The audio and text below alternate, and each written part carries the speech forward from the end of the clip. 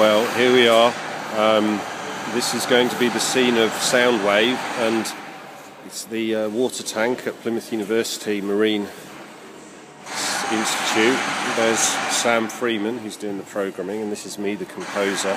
It's absolutely, the scale of this is much larger than I think I did imagine it, but it's still huge.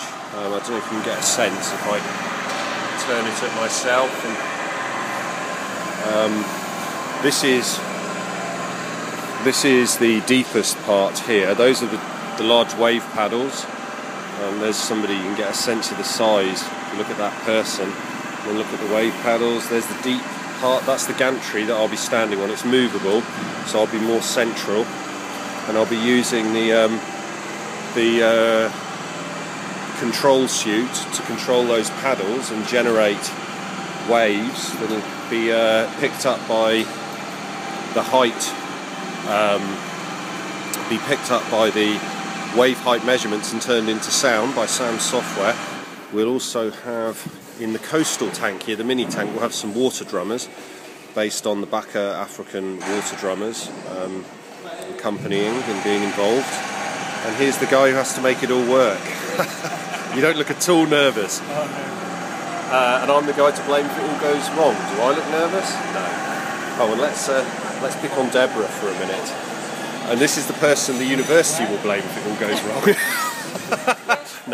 No, they'll blame me. So there you go. It's so inspiring being here. Just this huge concrete structure that we're going to have total control of.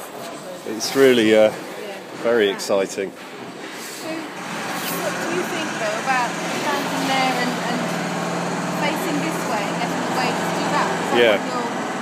Well, we've been talking about the gestures already that I can use, and it's going to be...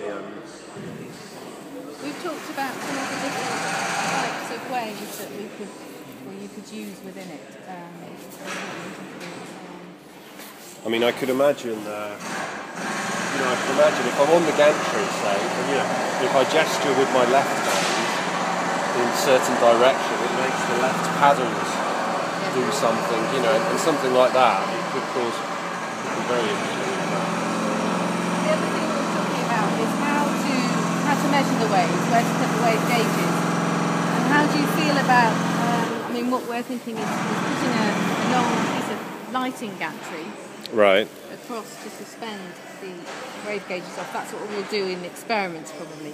Okay. But that might spoil things visually. So the other option is to have sort of underwater tripods and stick them up through the surface of the water from below. Can the wave gauges be done in a spatial two-dimensional pattern? Whatever pattern you want.